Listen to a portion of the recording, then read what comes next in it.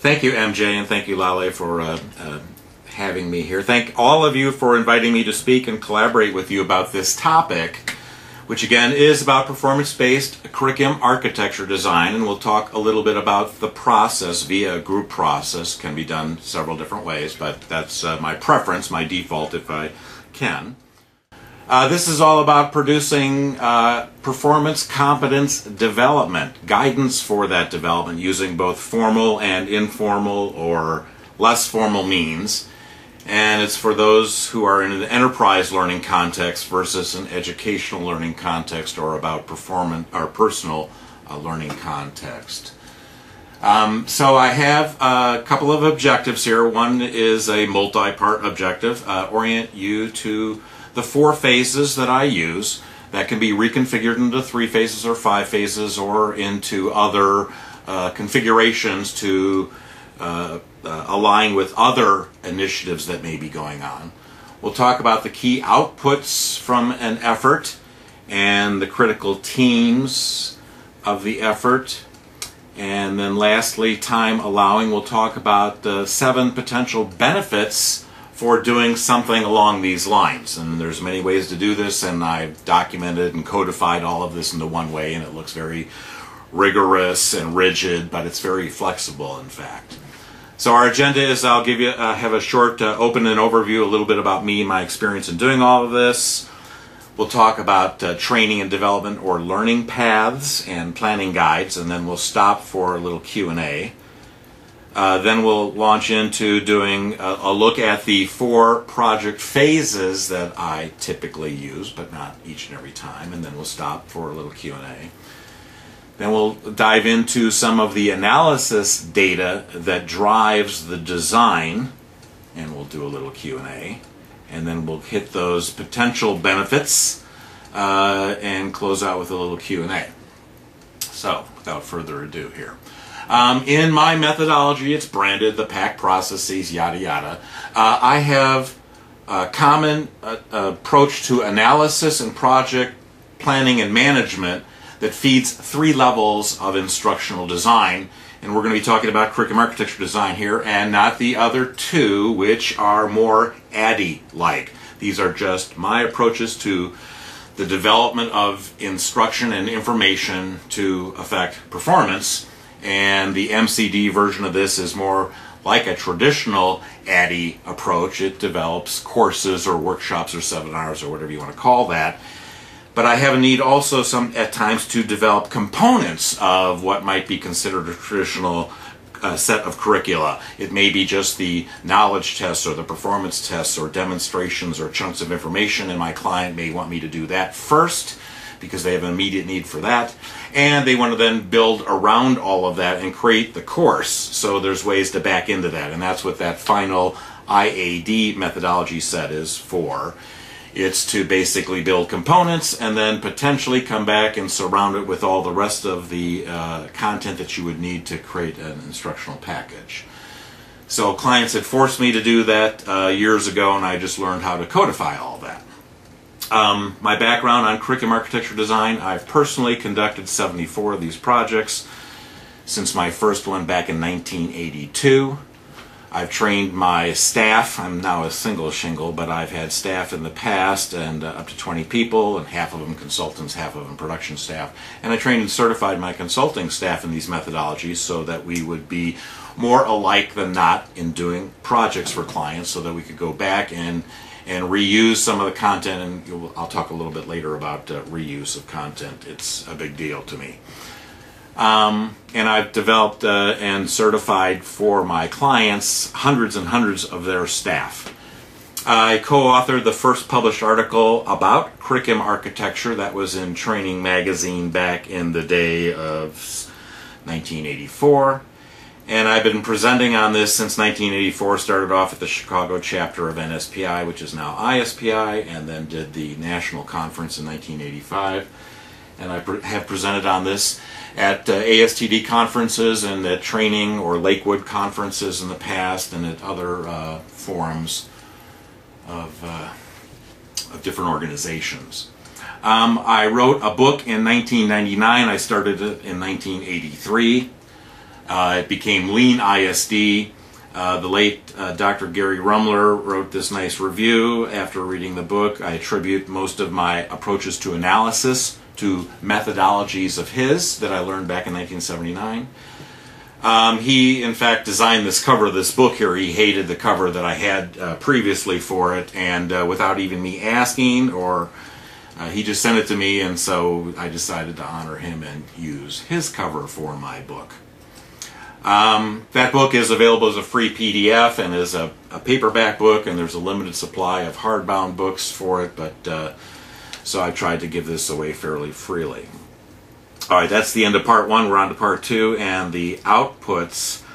And while there are many outputs for the 4 phases, there's a project plan and target audience data and performance data and knowledge and skill data, and then an assessment of all existing content so that we can reuse content as is or after modification if it should exist, because we don't want to reinvent any wheels. That's not good stewardship of shareholder equity. That leads into a design phase where we create training and development module specs. Modules are to events as chapters are to books. So I have a 2-level layer modularity of my design in a curriculum architecture.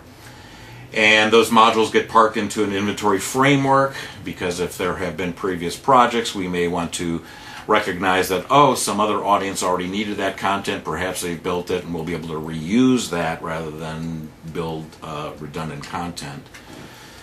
That rolls into training and development specifications. Event is my language for the final deliverable, the orderable, what you would register for. It's the course, or whatever language you want to use for that. That all gets sequenced in a suggested sequence on a training and development path, there with the red circle around it. That's the visual marketing poster, if you will, for this. We'll be looking at a couple examples of those. And associated with every path is a planning guide. If your LMS doesn't provide you with a planning tool, then you would want to have a planning guide to allow people to down select from the training and development path and take the things that are most important to them, things they don't already know, things that are related to their work performance requirements. And at the end of that, in the final phase, there's a set of priorities established for any gaps that are uncovered, because we've tried to reuse existing content as is or after modification. So our path sometimes has those things on it. But what are you going to do about all the gaps? That's currently informal learning, what I used to call unstructured OJT, nowadays informal learning. But unless we formalize that, create content to help the learners learn it to become performers, then it remains unstructured OJT, and they'll have to figure it out by hook or by crook on their own afterwards.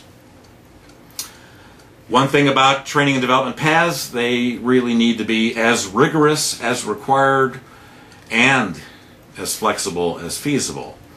So I'm going to show you a couple examples here where, for example, in this Verizon example done in the early 2000s, this was for inbound call center sales reps. There were 7 regions, each with its own unique set of regulatory requirements. You know, can call forwarding be bundled with call waiting or not?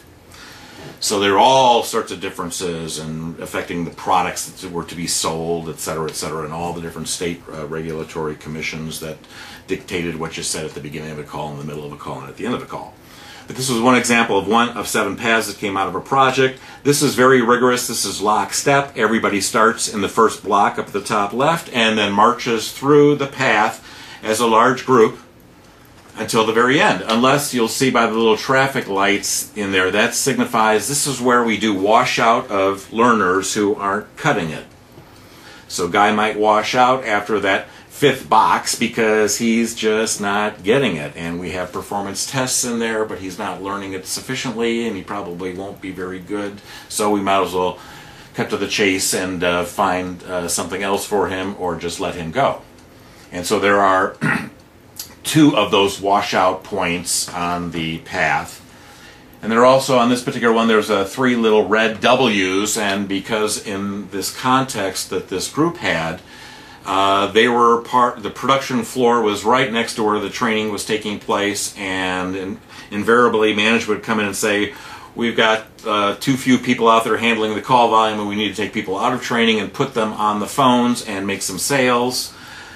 And so this was to identify at what point in the learning continuum, in the learning path, could you break people out from the training and they would actually be able to do something on the job. And so those red W's signified that you could do it at those points. They could do certain kinds of performance, but not everything, because they weren't through the entire path. But if you took them out before that, it may be not worthwhile to do that, because they may not handle the calls adequately, and they might violate the law or cause some other kinds of problems, and that would be no good. So that's a fairly rigorous path. In the context where this was taking place, this was appropriate. This effort reduced the training from 84 days down to 40-some days, and reduced the need for a 2-week boot camp at the end of the formal training to actually teach people the real jobs.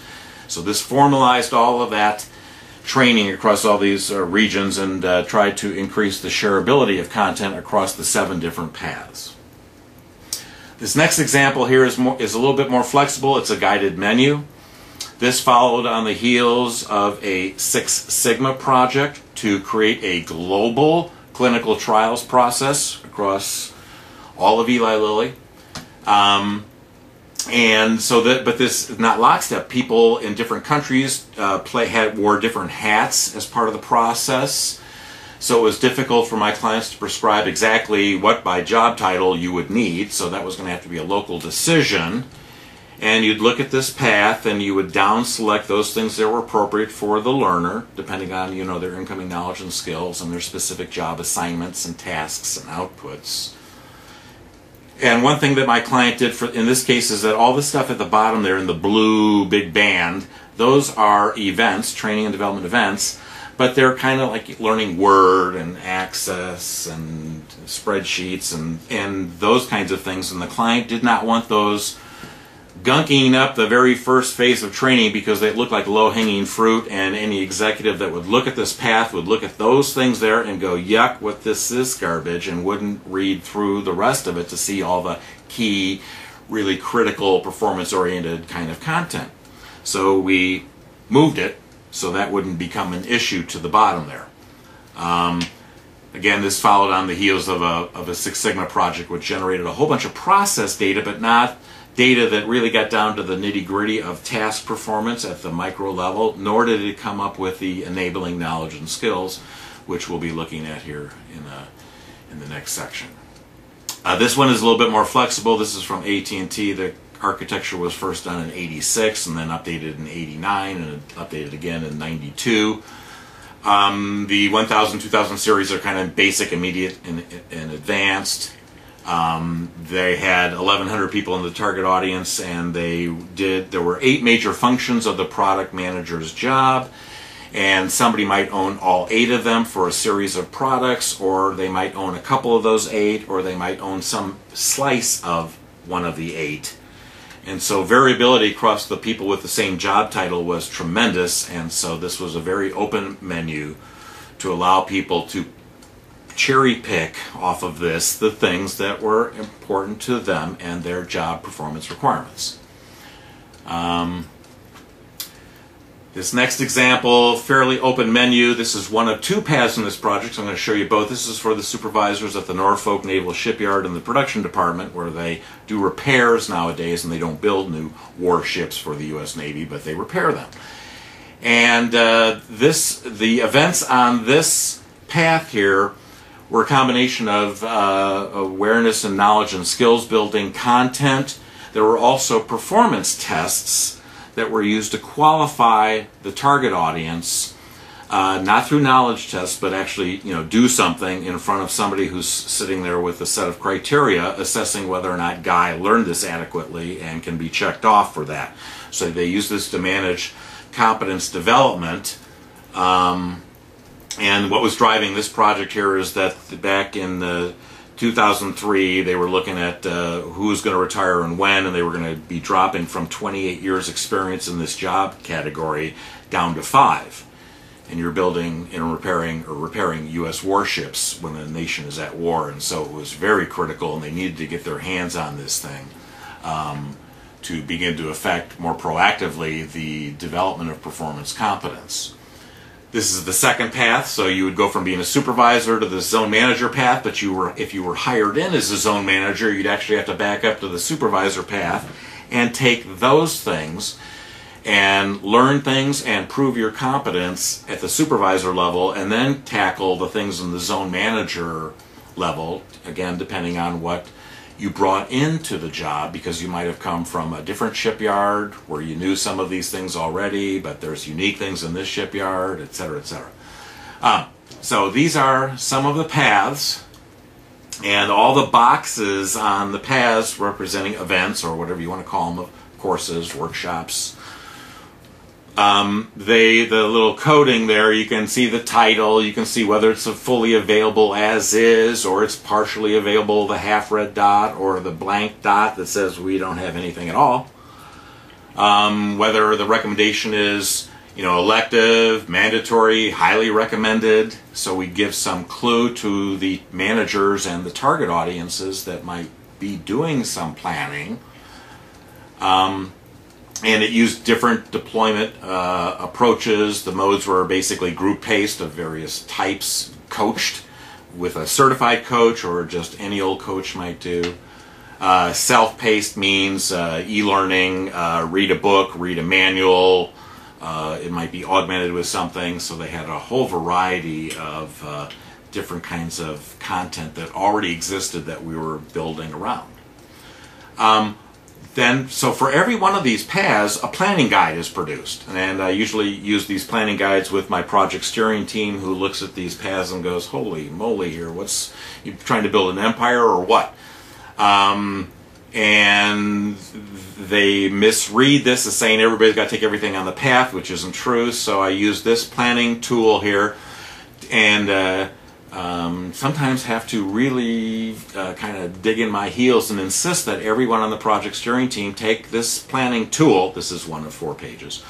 But they basically pick a real live human being, themselves back in the day when they had this job, or somebody that they know that's in this job, and basically down select through the planning tool mechanism what training might Guy need, given his job assignment, given where he's coming from, and then we compare notes when they're done. I give them 10 minutes to do the plan, and it's amazing because they can get done with it in 10 minutes.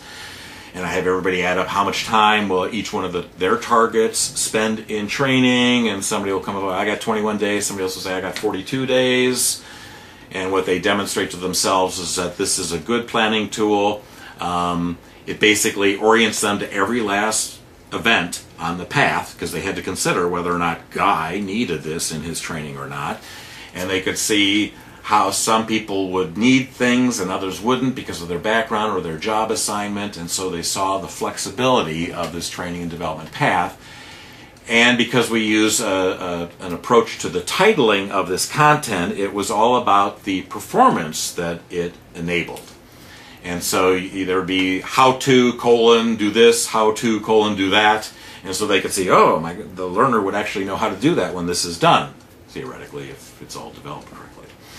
But so this is what one of those rows looks like. There's the event title, there's the delivery method code, it's either the actual length if it's training that already exists, or it's our next best guess as to what it will be should we go build this if it's a current gap. The recommendation, this one is mandatory, so everybody's going to do this. And in the case of this shipyard project, they were going to build in the pre-tests so that Guy could test out of things that are mandatory or highly recommended or elective. And they could decide whether the learner's need, Guy's need, was high, medium, low, or 0. And create a target date and an actual date. And their LMS did not include the kind of tools to do that, so this was going to be useful for them afterwards. So, thus far, before we launch into the other parts of this, are there any questions? Next, we're going to talk about the phases and the analysis data, etc. So again, curriculum architecture design as a product and as a process. There are 4 phases in my standard approach to this. I've had to realign this and configure it differently because this was part of a larger project. If this was tied to DMAIC, it would look differently. So project planning, generates a project plan, and it's got the task plan and a schedule and the cost and price. As an external consultant, as an internal, you may not have to do that. You may have to. I meet with the project steering team for a half a day to review this. I've done interviews before that. We create the draft plan, we create a presentation, we go into a project steering team meeting that's called a gate review meeting, and their decision at the end of the meeting is to kill the project because it doesn't make any business sense, modify the approach because it needs to be modified, it's not appropriate, defer this because it's no longer timely and we need to wait for something else, or to sanction this and get on with it and populate the project with the people that we're going to need. We'll talk about that in a little bit. That's the traffic light there underneath the first phase box. And then we would move into analysis, of which we'll generate 4 specific types of analysis, various target audience data about the primary, secondary, and tertiary audiences. Primary, we intend to meet all of their needs. Secondary will meet some of their needs, but not all of them. And tertiary are people that or job titles that we're not going to address at all. And sometimes there are jobs that are close in to the targets, and we don't want confusion, and so we're better off starting in the beginning declaring these people are outside the box, outside our scope, we're not addressing them. If that's an issue, call it out now, because we can modify the approach going forward. But we don't want to find that out at the end of the project because that's way too late. And then we want to look at the performance. What are the ideal performance? What's that look like? What are the current gaps, if that's appropriate to look at? Most of the time it is. What are the enabling knowledge and skills, and how do we matrix those against our performance model? I'll be showing examples of this here in the next section. And existing training and development assessments, or learning and development, or whatever you want to call your content. But let's assess the content now that we know what the performance requirements are, what the enabling knowledge and skills are. Let's not reinvent any wheels. Let's reuse whatever the shareholders have already paid for and repurpose that as is or after modification. And check in with our gate review meeting with our project steering team, the traffic light there, which is an upside down traffic light because it's a go light, not a stop light. And get their sanctioning for going forward with the analysis data. Is the analysis data accurate, complete, and appropriate? Is this what we should build our design around and support that performance with these enabling knowledge and skills? And so we do that check-in with the client so that they can call that out. Usually it's a 3-day meeting with an analysis team there at the bottom of the graphic, and the project steering team meets for a full day usually. Now oftentimes I'm convinced by my clients to make it a half a day or 3/4 of a day, and invariably we stay an entire day because there's a lot of business issues and there's a lot of insight that they gain in looking at the gap analysis against ideal performance that they want to talk about. We'll see this in the next section here after I go through all this. So we go into the design phase and we produce the training and development path, the planning guide, which you've already seen. And there's 2 levels, the event and the modules. It's like books and chapters, and we specify 4 gaps. Well, if we were to have this gap event, here's its modularity. Here's the chapters in that book, so to speak. And so the clients can make decisions in the 4th phase when we do implementation planning, where we prioritize the gaps of the curriculum. And some things, the priority is 0. Let it remain informal learning on structured OJT for the rest of its life. Let's not spend any nickels on that. And then for the priority gaps that the client may actually fund the development and or acquisition of, what is the cost model? So can we ballpark some of the costs so they can understand, if we take the 10 top priorities, what will that cost us? First cost to develop it, make it ready to go. And you can get into more sophisticated looks at, what's the life cycle cost for that, how often will it have to be updated, et cetera, so that they get some visibility. Because if they build it, will people come, and what are the long-term implications from a financial standpoint for actually building content? And so we help the clients, clients and stakeholders on the project steering team make business decisions around instructional design kinds of things. That's the goal. We try to empower that project steering team. They handpick who are the people that we work with to produce this thing. And we're trying to collaborate with them. You'll see in the PACT acronym up at the top left corner, customer and stakeholder driven. That C could have stood for collaboration. because we want to collaborate with our customers, but I wanted to actually be directed by the customers and have them have final say as to what we training folks are going to do for them, because they live with the consequences of what we do for them and what we don't do for them. And that should be a conscious business decision, and they should have final say on all of that. And if there aren't enough resources to make it happen, they need to come up with those too. All right. So that's the first phase. The project steering team is really key and critical. In the second phase, when we do that design, when we do this analysis, we basically work with these 4 types of folks: subject matter experts, master performers, novice performers, and management and supervisory personnel as appropriate. But we facilitate them in team meetings rather than doing a traditional interviews and observations of individuals. We bring them all together in a room to try to facilitate them. We can do this via individual analysis interviews and the document reviews, etc., but it takes longer and costs more to do this.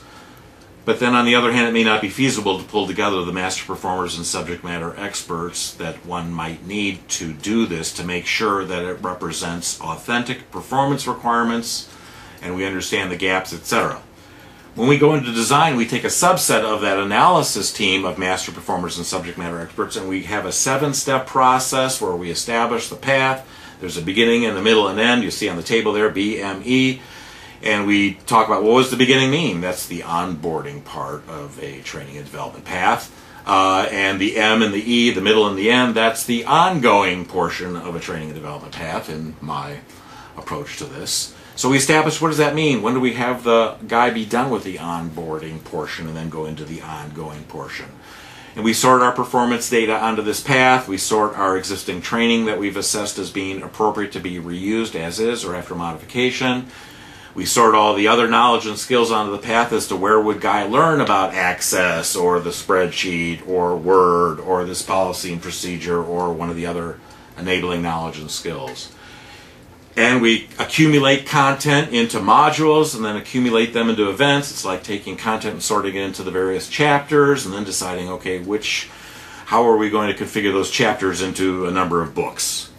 And then we go back at the end, step 7 is clean it all up, put the language in there, estimate all of the times that the gap content might take now that we know what precedes it, what follows it. Are we revisiting certain things again by design, or we've got redundancy by design but not inadvertently? And we go through all of that and produce the path and the planning guide so that we can go into this 4th phase and establish what those priorities so that we meet the needs of the client. They live with the consequences of what we have in place. We can take them through a fairly rigorous but quick process to produce this so they can see how they'll reuse what we've got, what's missing, and make those business decisions as to whether or not to develop this over a 2 or 3 year period, or that's not adequate to their needs and they need to find more resources so that we can build it out quicker. So collaborating with them and focused on the returns for investment, which don't always need ROI calculations done. They just know that if they solve some of their issues with some content, in our analysis data later on we'll show you whether or not that's really a valid concept. Questions for me to answer at this point about the process?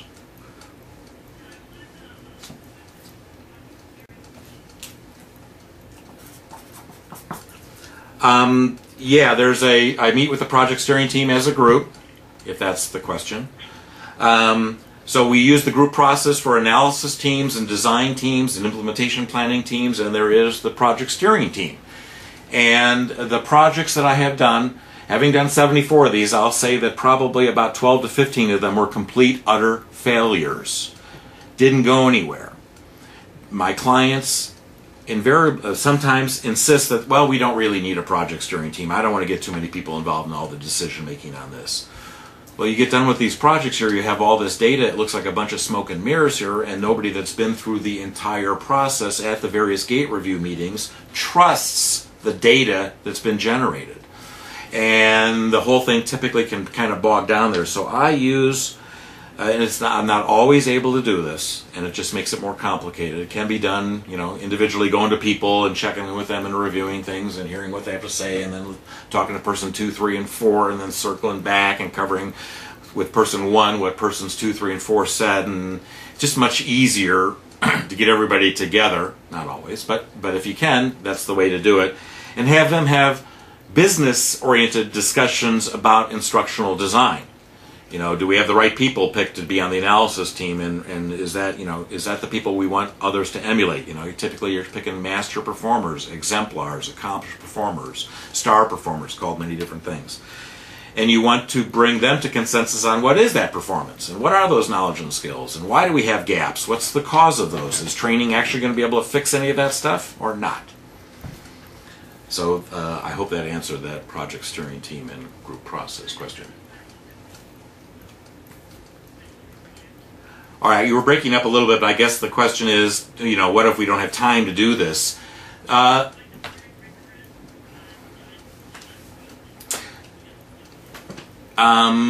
Then you do something else. But the project for the Norfolk Naval Shipyard took just around 40 days, business days, to do this, just over 2 months.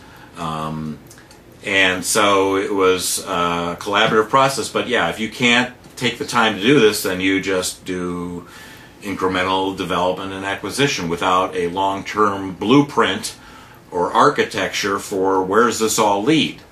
And if you do a lot of rapid development, you can end up at the end of the day, the week, the month, the year with a lot of overlapping and gapped content. And hopefully what's missing is unimportant, and hopefully what is overlapped is reinforcing. But most of the time I'm called into situations where the curricula are a total mess. It's evolved over time. There's no rhyme or reason for any of it, or we've merged 7 times with other banks or other entities, and we've got all these sets of curricula we're maintaining, and we'd like to get it down to 1. So I don't suggest to my clients that they do curriculum architectures on every last target audience they have. This is for where it's really critical and important that you get the training and development right, that there are returns for the investment, risks to be avoided and rewards to be achieved, and that you go through this kind of process when it's worthy.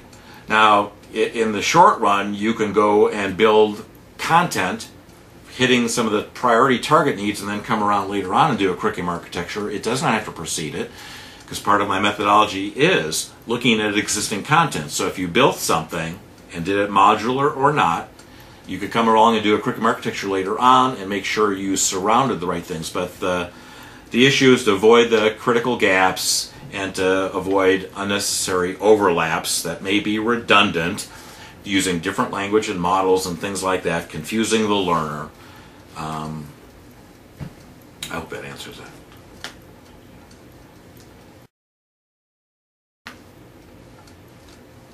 Yeah, the cycle times are usually an issue, and I know that guys created this engineering approach to this thing, and it looks unwieldy. It doesn't look very flexible. It looks like it takes a long time, but it doesn't.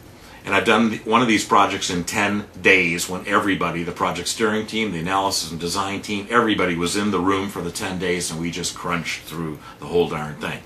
It was messy. We didn't pretty it up with an analysis report and design document. It was just all on the wall on flip chart pages, and when we were done, the clients saw the whole thing unfold in front of their very eyes, and they were able to prioritize where to spend their money and go into ADDIE-like development efforts given the guidance of the events and modules of the curriculum, and they could build it out there and have some confidence that they were going to be building things that were worthy from their business perspective, and not just content that could be developed.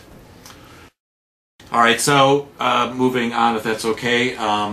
In an enterprise learning context, it's not just about learning, it's really all about performance. So having analysis of performance is really critical. And for the Norfolk Naval Shipyard, that was 2 levels of management. So I have a management model here I'm starting off with, but the goal is to create what I call areas of performance. They're kind of major duties, key results areas, lots of different language for the same concept. So, whenever I'm in a client organization where they say, we call that major duties, then that's what we call it, major duties. But in all of my writings and all that stuff, I call these areas of performance chunks of the performance. And in this case here, we have a leadership model that basically says there's chunks of managerial performance that are more leadership, and some of it's more core, and some of it's more support. Again, arbitrary labels for these things that you may feel a need to change. But we use this as the framework to jump in and capture, what does a manager, supervisor do for a living at the Norfolk Naval Shipyards. And of the boxes on the chart here, there's 14 boxes there, areas of performance. They didn't do all of them. They didn't do that second box up at the top there, the strategic planning and management. Their bosses did that stuff, but they didn't. Now, right or wrong or indifferent here, but they didn't. So that was a question later on for the project steering team, is that, they say they don't do that. They do the first box, they do the third box, but they don't do that second one. And either that's a gap in their assignments and expectations, or that's just the way it is, and move on. And that's what they said, move on. For every one of those areas of performance, one of those boxes, which is a segmentation scheme, you take the world of performance for a target audience and you divide it up. So you can look at it piece by piece, understand the relationships of one piece to all the rest of them, yes, but basically you can't tackle the whole thing, so you got to segment it. So in this one here, for the area performance of stakeholder relationship management and system governance, which is basically listen to all your stakeholders, listen to what they tell you to do, what you're doing well, what you're not doing well, what you're going to be doing for them in the future, get ready, and now govern your entire system as a manager to get aligned and meet their demands and needs. So that was the first part of the chunk here, and then we're going to look at the outputs and their measures. How do you know a good one from a bad one?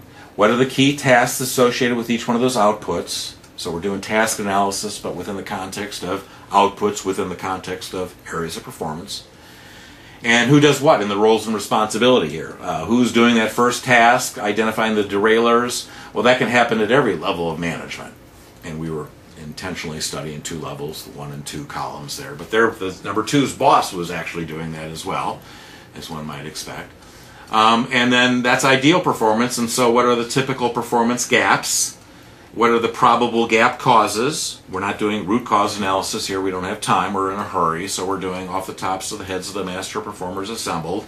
What's probably causing this? And it's a weasel word. It's not root cause. It's probable cause. And what of those causes then are due to a deficiency of the environment, a DE, or a DK, a deficiency of the knowledge and skills of the performers that we're looking at, or deficiency of the individual attributes and values of those performers that we're looking at.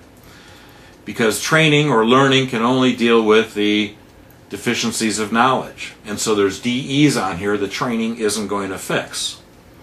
But we do still capture this information because we can give a heads up to the learners when we train them on, here's deficiencies in the environment, the shipyard, we're at war, we can't afford to fix all these things, you're going to have to live with it, you're going to have to figure out how to deal with this, how to avoid it. If it's unavoidable, we'll give you the strategies and tactics of the master performers as they deal with these same things. That's why they're master performers, because they know how to deal with those things. So we have visibility now for what's ideal performance on the left and what's the current performance state on the right. Not with everybody. Master performers don't have these issues. The non-master performers do.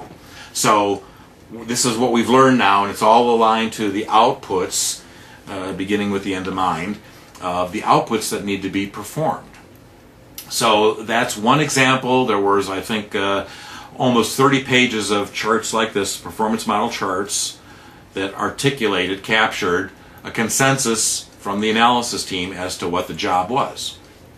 From there, we then systematically derive the enabling knowledge and skills. And I have 17 categories of knowledge and skills here, and not every category was used in this project. You can see the ones that are faded out in the background there, they weren't used. And there's, this is a knowledge and skill matrix, so for one of the categories, the company policies and procedures category, here's the policies and procedures that one needed to use to do the job, and we've got this organized by those areas of performance, which is coded in the rows and down at the bottom of the page there. So we know that when code of ethics, that's used in every part of my job. And the Union Red Book was used in every part of my job, but the Shipyard Instruction 4770.7 is only used in 3 parts of my job. So now I can basically then later on assess existing content on the Code of Ethics and see, does it really tell Guy, the learner, the performer, how to apply ethics in these parts of the job, or is this just Code of Ethics in general? Is it get specific down to how he should perform? And if it's not, that potentially could be a gap. Well, we gathered that data here, and there's other columns past the links to the areas of performance there, and it says select or train. Do we select people who already know this, is there a training implication here because the selection system does not have a showstopper on any of these, and so the default here is training. How critical is this to my ability to be a master performer, high, medium, or low? How difficult is it for the average typical person to learn, high, medium, or low? How volatile is this content, high, medium, or low? What depth of coverage do we need to take this content if it's going to be in training? Is this to create awareness within the learner? Deeper knowledge within the learner? Or we expect skills, hands-on skills building kinds of things in the training? That's what we expect. And then the ETA link, the existing training assessment. So did we find content that covers Code of Ethics? Yes, it's in that thing B-007. So there's, again, the 17 categories of knowledge and skills. You always use all of them, but this is how we organize a systematic approach to deriving the enabling knowledge and skills that enable that performance that's captured on the performance model. As point of reference here for that Norfolk Naval Shipyard, there were 71 outputs and then clusters of task data and the gap analysis all aligned to those 71 outputs. And in their case, they had 169 discrete knowledge and skill items across those less than 17 knowledge and skill categories. And so that's the analysis data that's going to go into the curriculum architecture design later on. In the call center, there were 34 outputs and 416 discrete knowledge and skill items. So you can see it varies. Less number of outputs, but more knowledge and skills and other things here. Questions?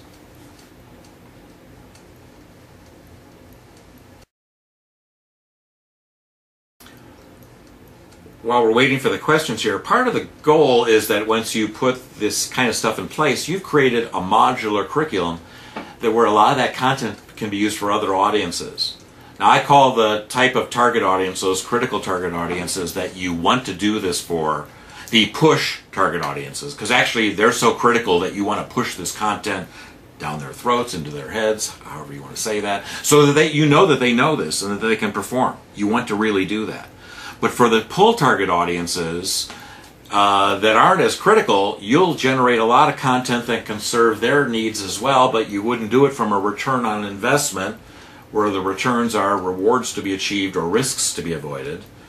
They're just not that critical, but you can serve them with content that was built deliberately for others and can meet their needs. Maybe not 100% spot on, but it maybe gets them close enough. And so this is a way to allocate resources to the more critical target audiences. But do we have a question, or shall I move on? Okay. So, we're kind of getting near the end here, and I can back up and cover everything to everyone's heart's content. But, all right, so kind of in summary here, if you approach this in some similar fashion, there's more than one way to do this. I've got my way as codified, but on all my projects and my clients' projects that my staff undertook, we modify this. You've got to fit the situational context there. But if you take this kind of approach, whether you call it a process model or a performance model or a process map or something like that gets you down to authentic performance requirements, you'll have a greater performance impact with your content, both instruction and information, before the need or at the moment of need. We train firefighters to fight fires hoping that they never have to fight a fire, but if they do, it's too late in the moment of need. And so, we have to approach all this and understand that performance context of the learners, the performers. But this kind of approach with an anchor on performance. We know what outputs guys should produce. We know how to measure them. We can tell a good one from a bad one. We know what the tasks are. Gee, we already know what the application exercise in any eventual training might be. We should have him perform those tasks, real work, simulated work, or further apart simulated work, but perform those tasks to produce those outputs, and we know how to measure that. So we've actually got visibility when we're done with analysis about what the practice exercises should be. And then it's a matter of, can he do real work, or is that problematic for some reason and we need to simulate it in some fashion. If you take an approach to this, to look at the modular design where you have events, or whatever you want to call them, and something underneath that, units, lessons, I use the term module at this stage of my ISD methodology so that I have events and modules, and later on, when if it's a gap and a high priority and you move that into some ADDI-like process later on, I change the module to lessons. And for example, if I had an event with 4 modules in it, and now we know we're serious about building this thing, let's take a look at that modularity inside the event, and we might decide that actually what we need is 3 lessons instead of 4 modules, or 7 lessons instead of 4 modules.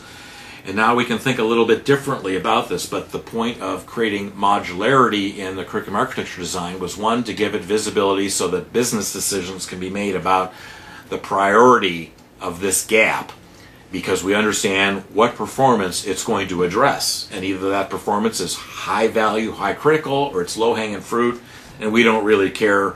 We think they'll learn it one way or another. We really don't need to build content for that. Let informal learning take over at that point. Or no, we don't trust informal learning. This is too critical. It's got risk implications or whatever, and so let's address this more formally and spend our money wisely on those kinds of things. So the modular design reuse, then, if you approach curriculum architecture of paths, whatever you want to call these things, roadmaps, in a modular fashion here, and with the intent not to only serve this immediate target audience that you're looking at, but keeping in the back of your mind as the designer other target audiences that we're going to face for sure, or that we may face someday. How do I understand whether or not I can take content A and B and keep them segregated or merge them together? I need to be thinking about, are there audiences out there that could use A but don't need B, and vice versa? Or does everybody need A and B combined all the time, and so it's okay to do that? So when I do my design and deal with content and segregate it or combine it, I've got to be thinking about this. Now, if I do this correctly here, for other target audiences, I will reduce development times and costs, because I'm going to be able to use more and more of their content as is or after modification. Perhaps if I have an active listening module, I just need to change some of the examples of what the learner's performance context is and change the demonstration so it's more authentic to this next new learner, and change out the practice exercises so it's exactly what we're expecting them to do on the job. But active listening is active listening is active listening, except in the authentic applications of each target audience. So I can approach design at a curriculum architecture level or at my ADDI level with this modular concept. It's not learning objects as that concept has been generally approached and deployed. It's lower levels of modularity than that. But I should be able to reduce development times and costs, my inventory systems costs, because I'm going to be having less redundant content. Less redundant content means I'm going to reduce my administrative costs. My deployment system costs, if I get redundancy out of content, which is not an issue for everyone, but is an issue often enough in all the projects that I've done. There's redundant content. That Norfolk Naval Shipyard project, when we went and looked for the existing training after we had done the performance and the enabling knowledge and skills analysis, we found 27 2-hour modules on active listening. Our taxpayer dollars at work. And when my client took a look at all of that, had to spend 54 hours looking at 27 2-hour modules to decide which one or two or three would we include in the curriculum going forward. He was just kind of disgusted with all the fact of all this redundancy and different language and models, and so some of them were okay, except they used totally different language than what they found in other pieces of content. So we can reduce deployment system costs, whether that's deploying it proactively or making it accessible. And also, if we reduce redundancy through a modular approach to design, we'll reduce our maintenance system costs, because we won't have 27 2-hour modules on active listening. We'll have one, maybe, or two or three if that's really necessary. So there's a lot of value here in improving performance impact, and oftentimes with clients, when they see the performance model data, and they can relate to that, because those are the tasks, those are the outputs people produce. My God, that's what we need. We need training on how to do that. So it's a task orientation versus a topic orientation to curricula. And even if there were topics of enabling knowledge and skills, we can see how they relate to the terminal performance objectives. A lot of other benefits come out of this kind of approach. Your performance model gives you the terminal learning objectives, and the enabling knowledge and skills give you a lot of the enabling learning objectives. Now, so are there any follow-up questions from the group here, or have I stunned you all into submission here with a cognitive load? It's possible. While we're perhaps waiting for a couple comments here,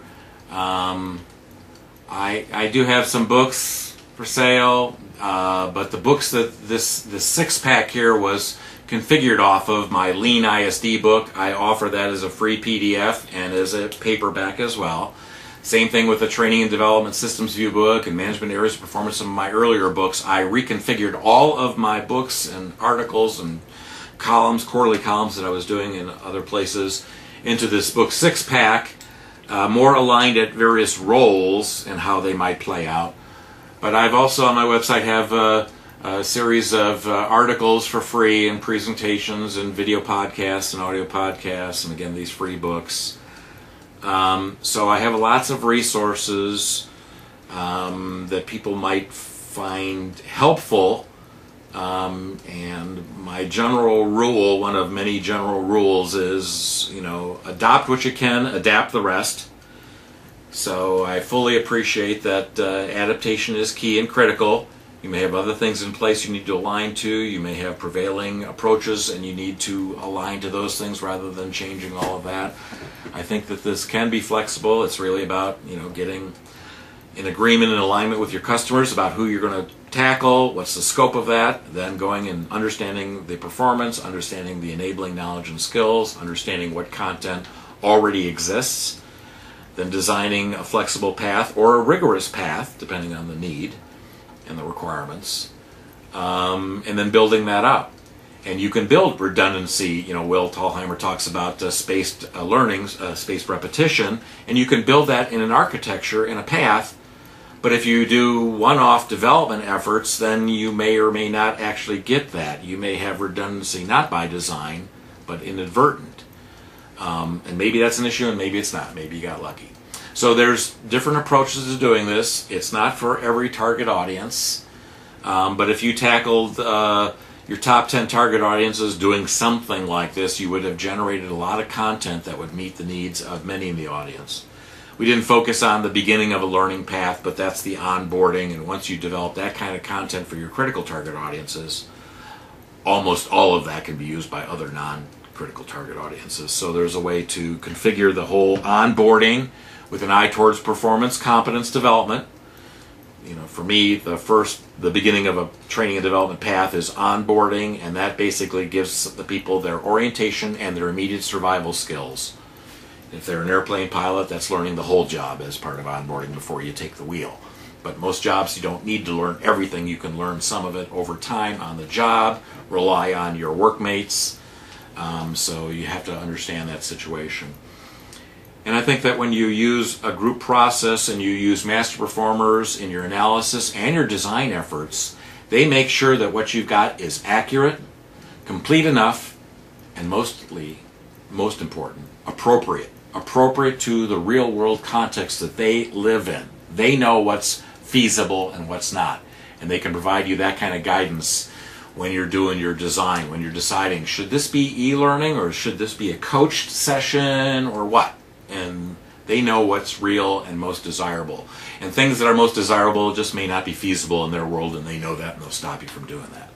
That's the benefit. Plus, you have a whole bunch of people that are all bought into the whole thing, and that can carry forward when you go into your ADDI level efforts, and you need to find master performers and subject matter experts that can help leverage those people free. And that's been a huge thing for my clients, is that these teams of master performers that were on the analysis and design teams are they got a lot of skin in the game at that point, and they want to continue on with the actual development and or acquisition. Well, I'm sorry that we weren't able to be a little bit more interactive, and if you have follow-up questions, if you want to channel them through MJ, then she can forward them to me, and she can inform everybody as appropriate. Thank you, everyone.